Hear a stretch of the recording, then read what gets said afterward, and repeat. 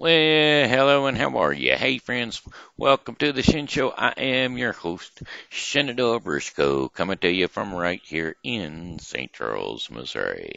Yep, hey, this here's Wednesday, January 16th, 2019, vlog number 2518. Hey, you know what? I got a happy birthday shout out to Randy Salmons. So, without further ado, here is a birthday song for you. Hey, I heard it's your birthday today. So happy birthday, I'ma say. You know, Randy, you're starting a brand new year today. So happy birthday to you today. I said, hey, I heard it's your birthday today. So happy birthday, I'ma say. You know, you're starting a brand new year today. So happy birthday to you today. And many more. Cha cha cha cha cha cha.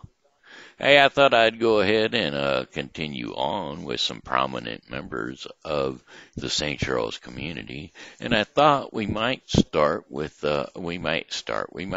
continue on with how about Charles Borromeo or Saint or Saint Borromeo?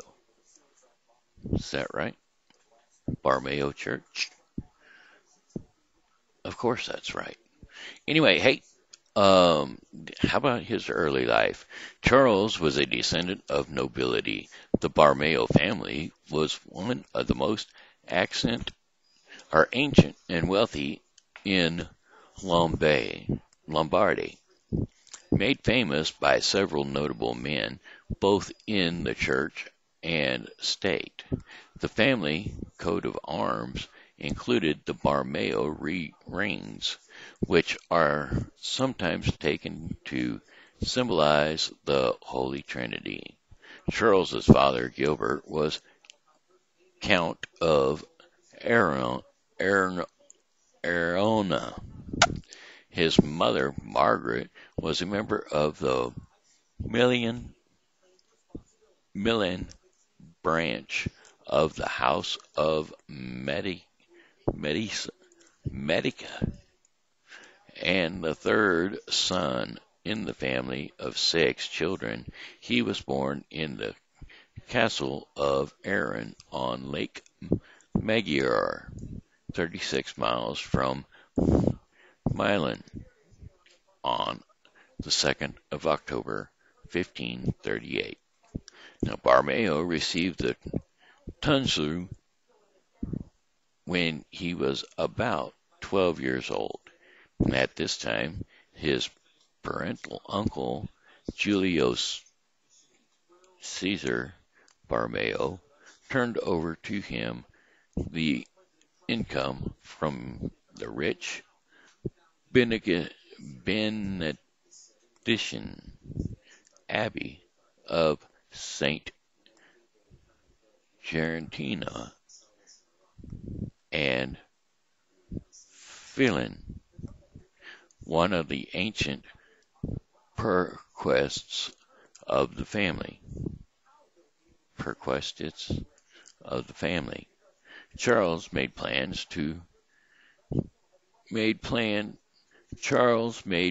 to his father that all revenues from the abbey beyond what was required to prepare him for a career in the church belonged to the poor and could not be applied to secular use. The young man attended the University of Pavia, where he applied himself to study of civil and canon law. Due to the slight impediment of speech, he was regarded as slow, but his thoroughness in industry meant that he made rapid progress. In 1554, his father died, and although he had an elder brother, Count Federico, he was requested by the father to take the management of the domestic affairs. After a time, he resumed his studies, and on 6th of December 1559 earned a doctorate in Utrecht Ayur. Okay. Then moved on to Rome.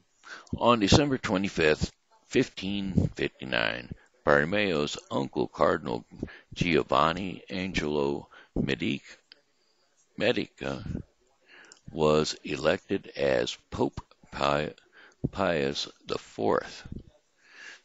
And the newly elected pope required his nephew to come to Rome, and on the 13th of January 1560 appointed him Potentate Apostolic. Shortly thereafter, on the 31st of January 1560, the Pope created him Cardinal. Created him Cardinal.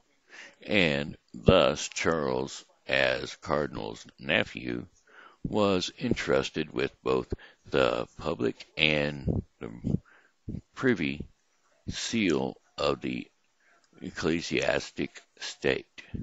He was also brought into the government of the papal state and appointed supervisor of the Franciscan Carmelites and Knights of Militia.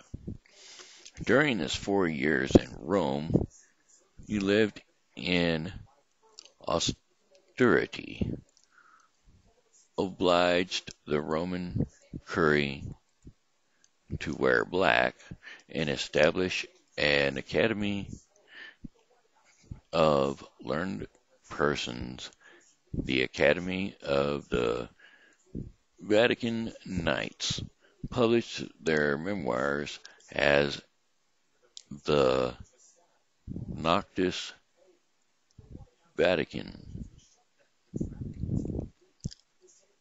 Charles organized the third and last sessions of the Council of Trent in 1563. He had a large share in the making of the Trident Catechism Romanus. In 1561, Borromeo founded and endowed a college at Pavia, today known as Alamo College Borromeo, which he dedicated to Saint Justin of Padua. Now, on November 1562, his older brother Federico suddenly died. His family urged Charles to leave the church to marry and have children so that the family name would not become extinct. But he decided not to leave the ecclesiastic state. So his brother's death, along with his contacts with the Jesuits and the Theatians, and the example of bishops such as Bartholomew of Bergara, were the cause of a conversion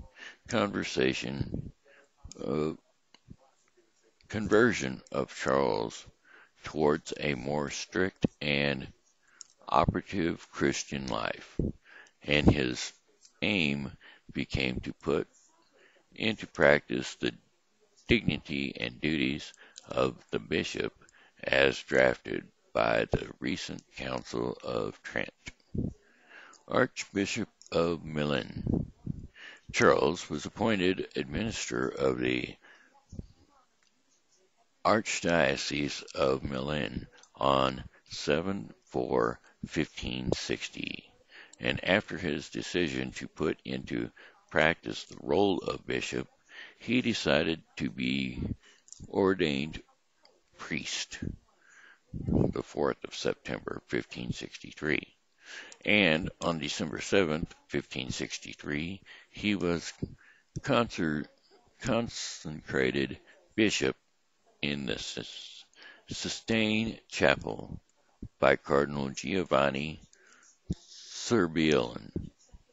Charles was formally appointed Archbishop of Milan on 12 May of 1564, after the former Archbishop Epadio II at Est waived his claims on the archbishopship, but he was only allowed by the Pope to leave Rome 1 year later.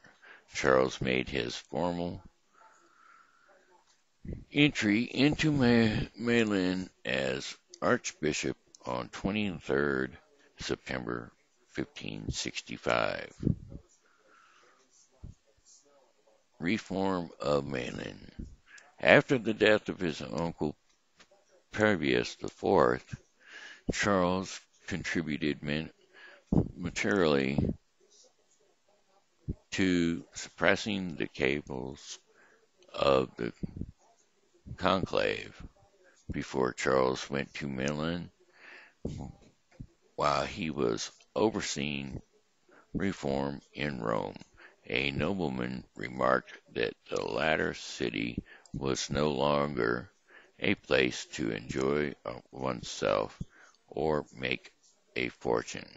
Charles Borromeo has undertaken to remake the city from top to bottom.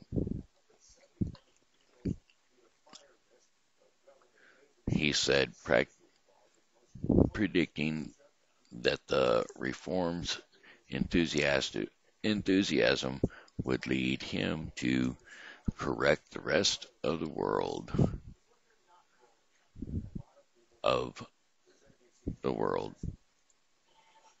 He has finished with Rome. And therefore, where am I going? Therefore, that is why we have St. Charles or St. Carlos Borromeo, which is why St. Charles became the name of our city here in St. Charles, Missouri. Did I forget to do the weather again? Yes, of course I did. Today's weather forecast for the remainder of the day: rain showers early will envelop into more steady rain overnight. Lows near 34 degrees Fahrenheit. Winds light and variable. Chances of rainfall 80%. Tomorrow's weather, January 17th, showers in the morning, then cloudy in the afternoon. Temperatures nearly steady in the upper 30s. Winds north-northwest at 5 to 10 miles per hour. Chances of rain are 50%. Moving into Thursday evening, cloudy skies, lows near 29 degrees Fahrenheit. Winds north-northwest at 5 to 10 miles per hour. Moving into Friday, January the 18th, overcast skies, highs near 36 degrees Fahrenheit, winds east at 10 to 15 miles per hour. Now, Friday night, January 18th, evening rain followed by a mix of rain and snow late. Lows near 30 degrees Fahrenheit, winds east to northeast at 10 to 20 miles per hour.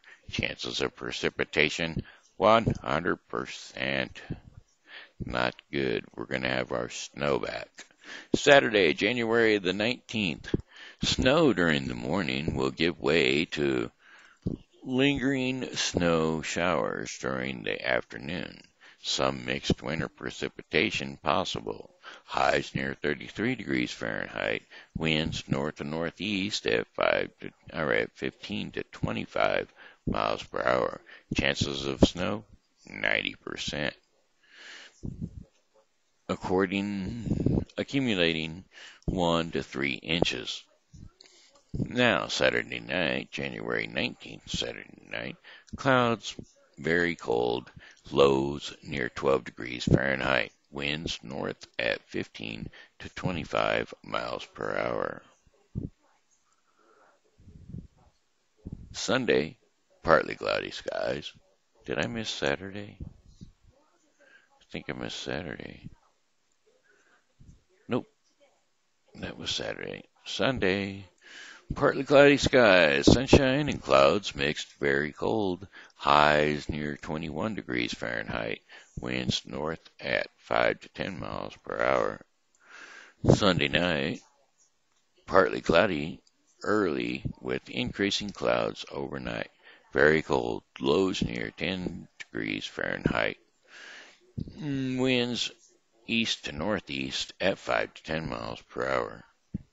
Monday morning, January 21st. Cloudy skies, highs around 30 degrees Fahrenheit, winds southeast at 10 to 20 miles per hour. Moving on to Monday night, mostly cloudy, lows near 24 degrees Fahrenheit, winds south to southeast at 10 to 15 miles per hour. All right, that looks like it brings us to our portion of the program called Our Daily Bread.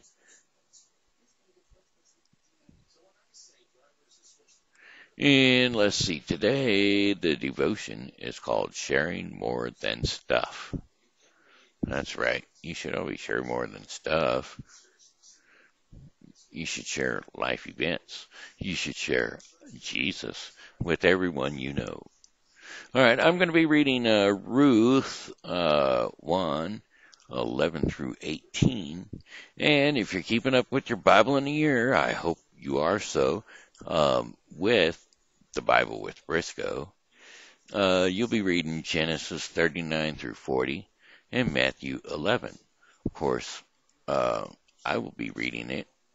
So if you would like to follow along in your Bible, I use the NIV Bible, the new.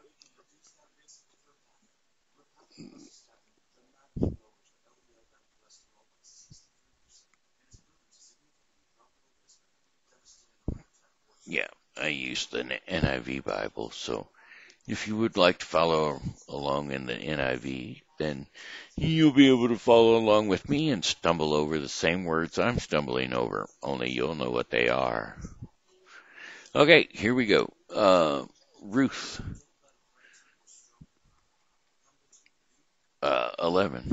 Ruth 1, 11 through 18. But Naomi said, "Return home, my daughters. Why would you come with me? I am going to have any more sons who could become your husbands. Return home, my daughters. I am too old to have another husband, even if I thought there was still hope for me. Even if I had a husband tonight and then gave birth to sons, would you wait until they grew up? Would you remain unmarried for them? No, my daughters, it is more bitter for me than for you, because the Lord's hand has turned against me." At this they wept aloud again. Then Orpah kissed her mother-in-law good-bye, but Ruth clung to her. "Look," said Naomi, "your sister-in-law is going back to her people and her gods. Go back with her." But Ruth replied, "Don't urge me to leave you or to turn back from you. Wherever you go, I will go, and wherever you stay, I will stay. Your people will be my people, and your God my God. Where you die, I will die, and there I will be buried. May the Lord deal with me. May the Lord deal with me, be it ever so sovereignly, if Even death separates you and me. When Naomi realized that Ruth was determined to go with her, she stopped urging her. And there you have it. So I've got a song for you. That song would be, well, goodbye, my friends. It's a time to go. I said goodbye, my friends. It's time to go. I hate to leave you, but I really must go. Goodbye, my friends. Goodbye. This here's been Shenandoah Briscoe saying hello and how are you? Thanks for tuning in to the Shen Show. And as always, you know, God loves you and so do I. So be blessed in Jesus' name. And come back and see me tomorrow because, well, I'll be here and I hope you are too.